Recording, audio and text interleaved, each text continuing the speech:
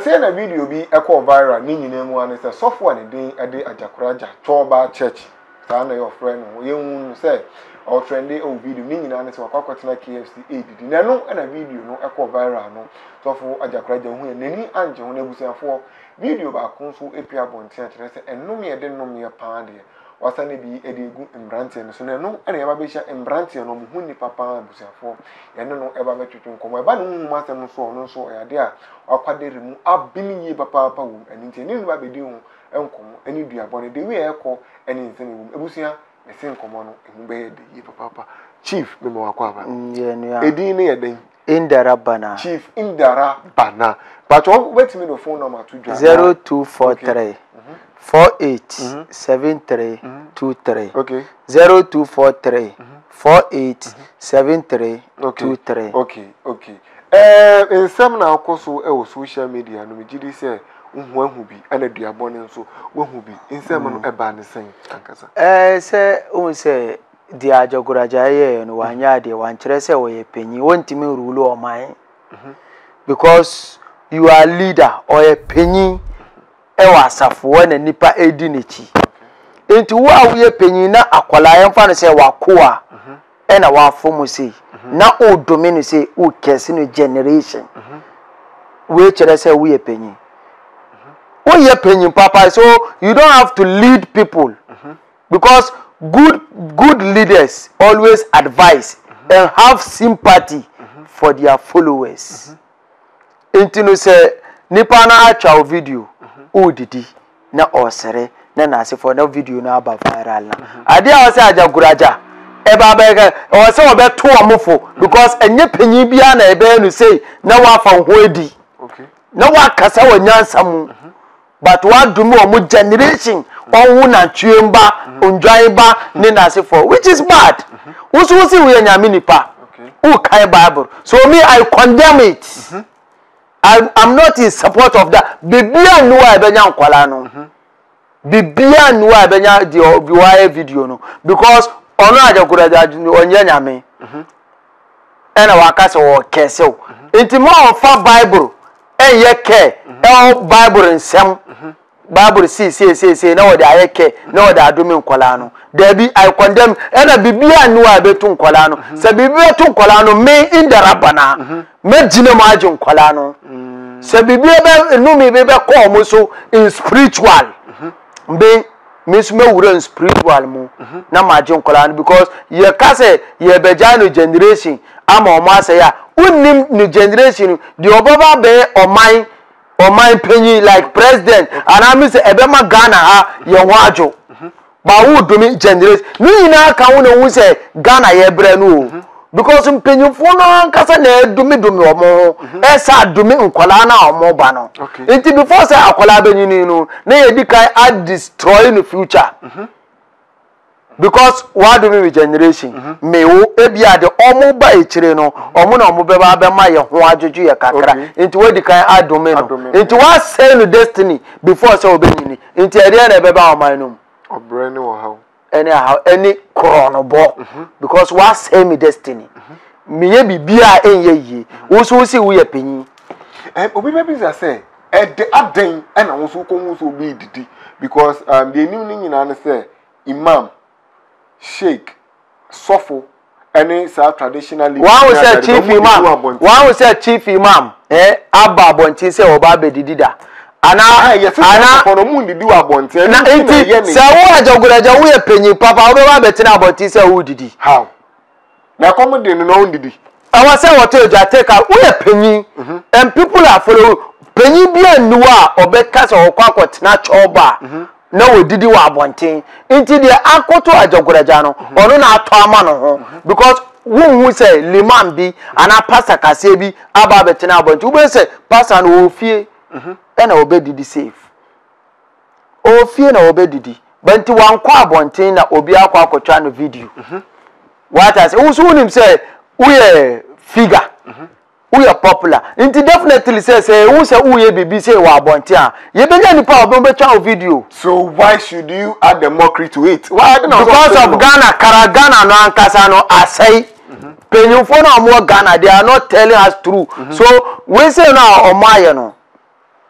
normal yetimi twa nipa bebre what I say ena say nso no de ekọ system no uye bibi na say wan take care because of social media na ya twaw na dey want to social media into social media kawo ena ama normal bebre eyere sisi sa ena obi be bisa say one sofo endidi abonti wakwa ko hu ni so odidi a ade na wo so wutwa no first offense ade na wo so wutwa no wo de watwa na ewie Ajagurah ja open answer ade nti na wonim secret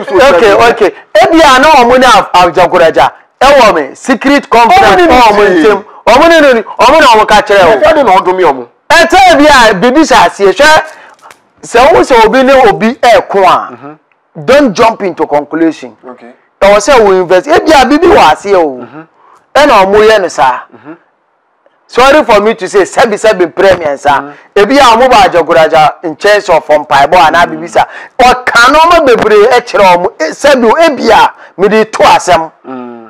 what I say bibi say aba into omo nso no ebia omo betimi dey before say then I was say a disgrace no there was a disgrace no what I say into sa video no omo be na omo nso omo akoma ide ato ba all the same ni na me say meka say nkwala no oman nya ade nkwala no oman tra because oyepenyi ba ono so no e wose anka otimi hu se oyepenyi eni kwan se wodome nkwala no because wadome nkwala no generation enti se ono Ajagurah ja se owu a wa na beba besi na nemu definitely no ba ebeba besi anana kwala bi ebeba besi na nemu ayejo enti we se no a wadome omo family no na chinyi na sinya ebia na chi Ajagurah ja no se wo ka de bia ebia na sa generation no e na obi be free mu aba be sinana mu aye ne hujum aye no juma atoa no juma wo toa so nti wadom nipa no wadom ni se na ebe de na wo so wechi ebe yi okay so kola no ma ya de onu sa Ajagurah ja wa ba me ma condemn I condemn say how come say obedome nkwala no do you think say cases in a bit my ejuma I don't think why because bibia obi bia no cause show sum sorry no but or Bible I swear Ajagurah or Bible they are gidin you sure yeah Ajagurah say what say Shatawali so ludiba for my say what create bibi. Yeah, I'm telling you the fact. Say obedome akola no fine. Video na why no any said. Man kola no o ma unyakopon na abofo na amugade no. Omo nkoye nkola no bi no omo tumirika aba wanamu aba wonchen ekoto power chow. Na wa fa omo video. No that to social media no bi e say nkola no a omo ye say no. Man pia abonte ambambe kasa man yehwe me bo me mpa abo secret nkola na to anamo ayede e ba be pama chow na atichi nipa foforo lesson dia aka lesson ba why they say why na be suro obi o chief we dey command dey kasa dey ebedi bebre na so I condemn the duabo no on sisana no because want me kese o mo generation o me kwa kopa chow a chow dey o say o mo kopa media me see o man ye o man ya ade say o mo fan because we penyi ba onu so we penyi no o say wotimi say aha a right place I was say me didi aha ye right place I was say me didi chief yenka nipa bia no element cause Ghana for bebre na sa dey we ya no mo peso mu but Ajagurah ya dey ne dey boys na pa mo show say mo ko am kopa chow say bia bone dey e ya dey ano e dey same you kekan no anu e dey but o man ya dey onu so no wanya dey enu e wo say wo control no temper because oye penyi a nipa e wo nechi a omoye dey ehwe ana omo so we asofo penyi a o lead nipa nti wo no wo a we asofo penyi bibia aba say na say wanya abotere na wakobodua say na o followers onu obi nso anya problem a obeka se me kura me sofo kura obi e obo no dua abra ya ka se dua bo so nya o into what teach you followers different lifestyle no so say we penyi na say nkwala fumu a e wo say we control chief imam ye omo didi na tem nipa bebre didi na tem da na so wotimi control on voice out na why din because we penyi the national cathedral seven crab on didi na omo wa kabi wa apia ba bedumi obi because we penyi chief yanko element so yanko element nipadua o say obu ha ya woni dase obu ha ya woni dase obu ha ya se o ye nsuo obu ha ya se o ye anwe obu ha ya se o ye asase obu ha ya se o ye uja sansem no etese yankasa nyankopon ebo wi ase no obo esoro ena obo fom ena obo north south east and west saa so na obo ade 4 a ewo se nipa edi ebobra saa ade 4 we no nso se eni wi ase a ye nipa ye ntimi embobra ye ntimi ntenase ye bewu anu ya den nsuo 1 amframa 2 eja 3 natie enti nyankopon ema ye saa ade we se no se yemfa enlivu ewi ase because nsuo ene natie nam enu na ede mixe na ede asidan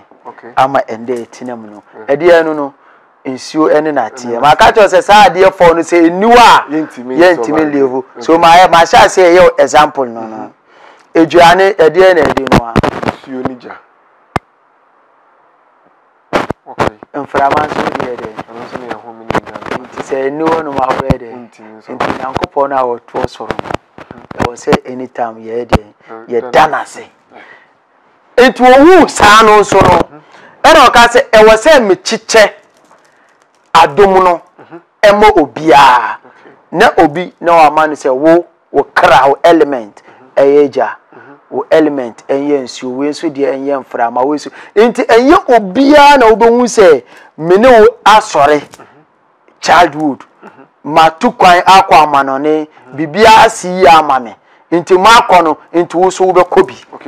no because mo element no enye bako ebia no de no yansuo nsuo so bebia no a yem pensuo say de be bibi definitely okọ bebia obenya say de no but then so de nsuo because of nsuo say there obia pensuo no wo na wo yansuo no nipa be how but omontimi emfa wo ntofom ubena atamfo bebre wata inti se wonu wo yemframa na se memi wo me yansuo na se bia ma bio supermarket ye mejuma peke ma me wo yemframa na waka se wo sa be supermarket impossible how can say wo crown yemframa because mframa ya de bia untimi nche no so you are element yemframa you supposed to be a businessman no traveler or burger mentrament kasa utukwa akwa mononi akwa hustle de corona wo no ankasa no erite o so obi na ya fa we akosi abena ajuwa kwame because eda ye wo bi ade no aye wo no sa de no e wo kra na e wo element a edo no e de eko ezi chechire monday eko film saturday obi a wo ye monday born no kra Monday born bia no cry na tie. Okay. And omusuni bi tiseng like obi a wo ye Monday bia or Monday born. Ontena se ono nko a wontena baby faako. Otoa obo se definitely obi beba betena ne nchen nipa be miensa bi ana two beba betena ne nchen. Sa nipa no e bia otifie ma se bi wakọ hide anas we sifie wasifie ko betena anas oti wo se ya na nkrofo betena ya ti se otifie se won sora anopa wakọ e bia obekọ office juma definitely want ti se owu se nipa no tina ono nko a de bia nkrofo be na so oye ohene o but de obeka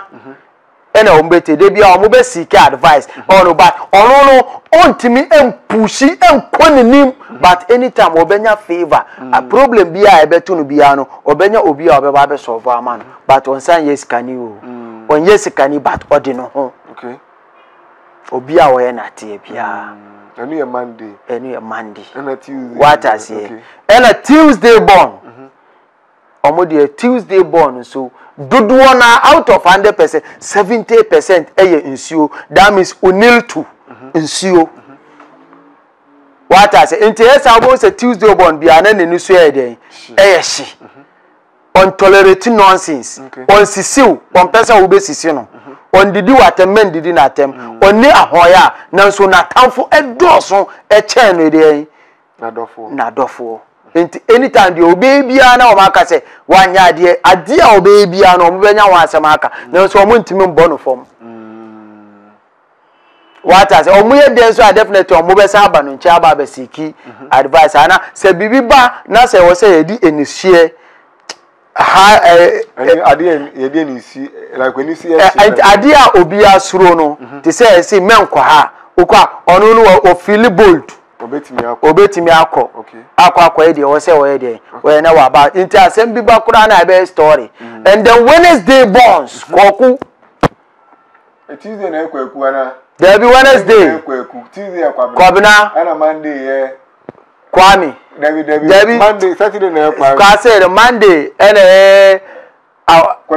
kojo Monday kojo what I say into Wednesday yo kwaku ye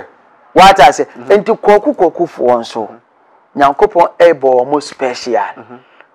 koku bi a menim bia no se nipa no enim no element nko ade a wonim no nko ade a onduru 20 years na wa ye yeah because koku bi a Wednesday born bia no nyankopon edis kana abo no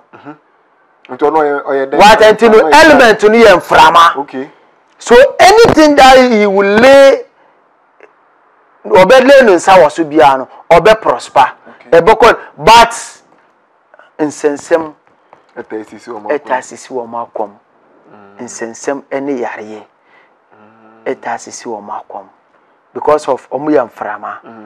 what I say enti bibia omo beye se bia no eko omo se bia eko enti se omo problem ba bibia ni wa be choke no omo be receive no omo be any problem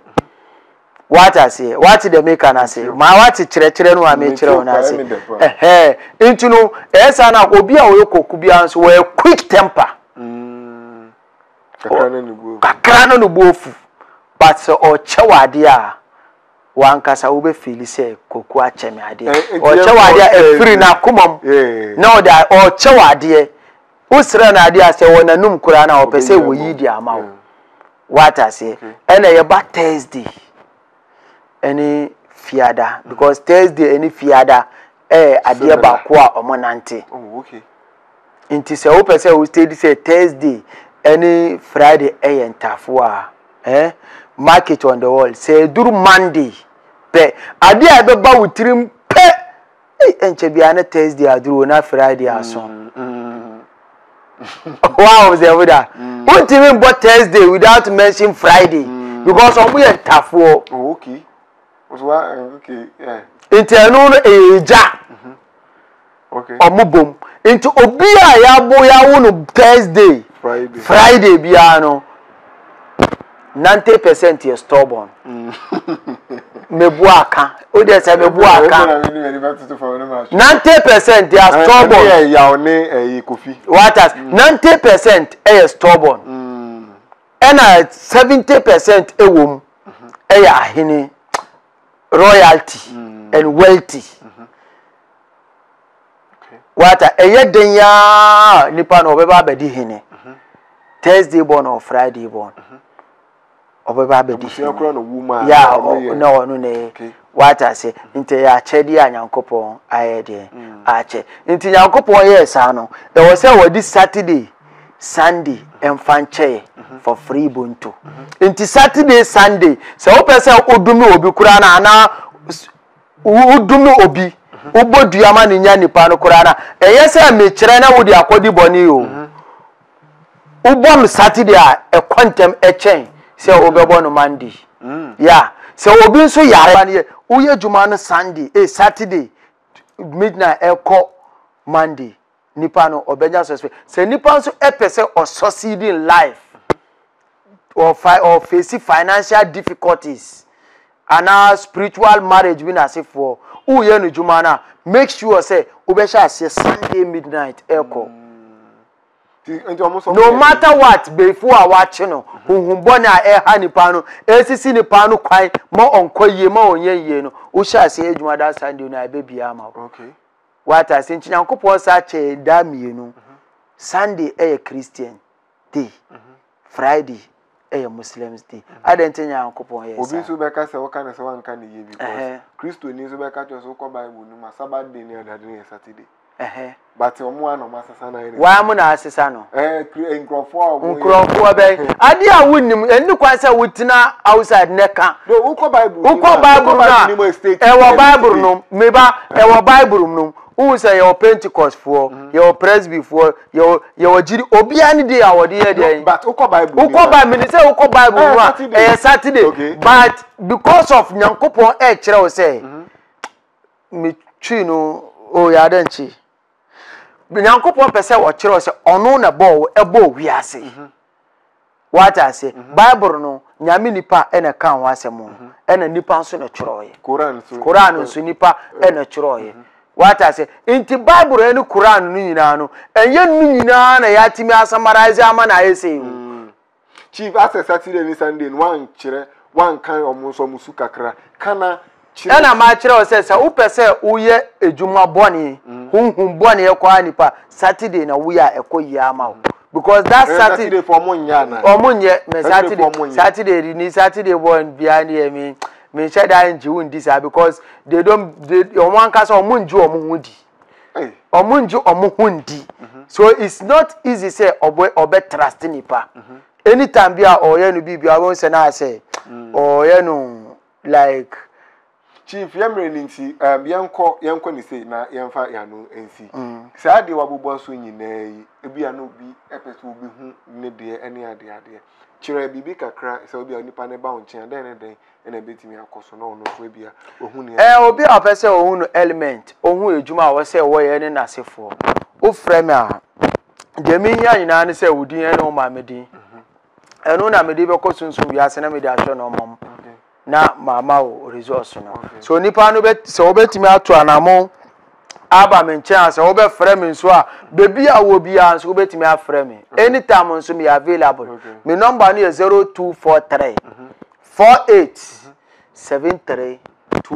0243 487323 me number no ebusiafo chief ni number no nti de ehia obi a yedin komani bebi na enim se won so ade ehia obetimi aframe